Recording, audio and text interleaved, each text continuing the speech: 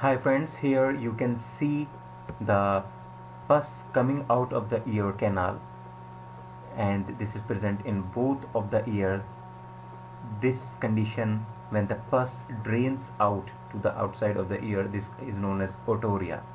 It usually takes place after that a hole has been developed in the tympanic membrane and there is an infection in both middle part of the ear as well as the outer part, or the middle ear infection you can say, and that is in the chronic CSOM, the chronic suppurative otitis media.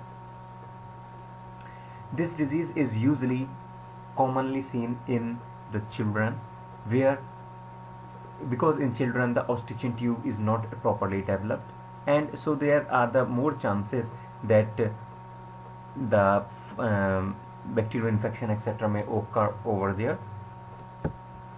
So proper cleaning need to be done. You can see the pus being coming out, so proper cleaning has to be done and the broad spectrum antibiotics to be given. Thank you. Hi friends, here you can see the pus coming out of the ear canal, and this is present in both of the ear. This condition, when the pus drains out to the outside of the ear, this is known as otorrhea. It usually takes place after that a hole has been developed in the tympanic membrane and there is an infection in both middle part of the ear as well as the outer part, or the middle ear infection you can say, and that is in the chronic CSOM, the chronic suppurative otitis media.